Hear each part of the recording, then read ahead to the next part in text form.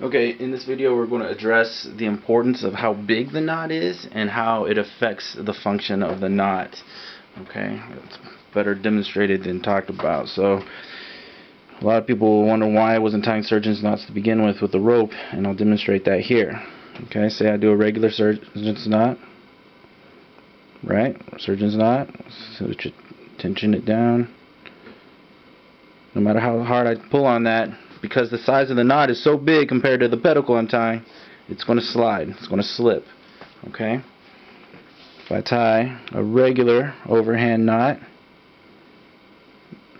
one throw, cinch it down, this knot is nice and secure.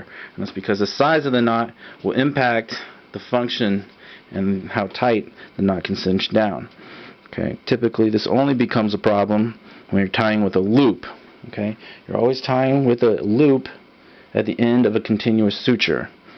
Several things become important when you're tying with a loop. Okay, we're going to address that in a second video.